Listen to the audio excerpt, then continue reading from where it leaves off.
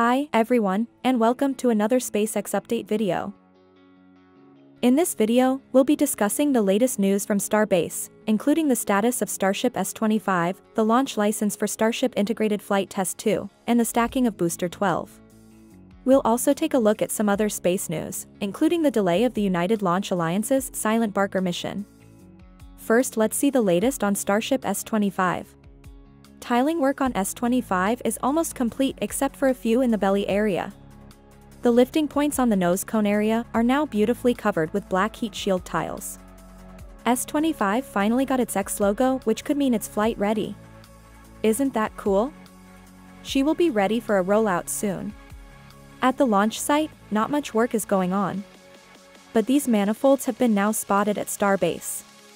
What are these for? Well, these are for the newly delivered subcoolers of the orbital tank farm.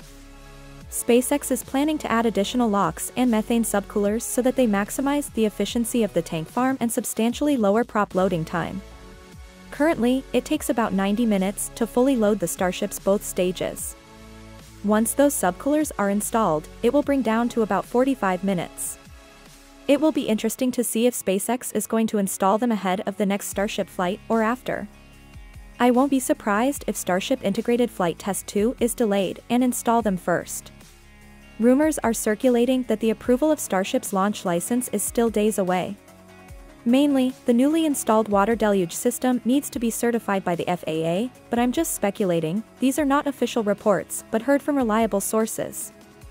Do they need the license for performing a wet dress rehearsal?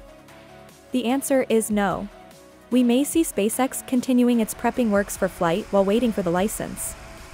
But it could be a matter of a few weeks from seeing another Starship launch. So, don't forget to subscribe to get all the latest news related to Starship and SpaceX in general. Back at the build site, the stacking of Booster 12 inside Mega Bay is in progress. Here is some other space news. United Launch Alliance's Silent Barker, also known as NROL-107 mission, has been delayed due to a storm. That's basically a 58-minute, basically an hour-long launch window tomorrow at 8:34 a.m. If we can't make that, we would have to go for the next day. Well, it completely flips. The next day, it's only a 20% go. And the concern will be high winds. We can take about 54 knots sitting on the pad. A new launch date is yet to be decided. Did you know that United Launch Alliance, the country's most experienced launch provider, has launched just one mission this year? That wraps up this episode of Space News. Thank you for watching, and more updates coming in the next video.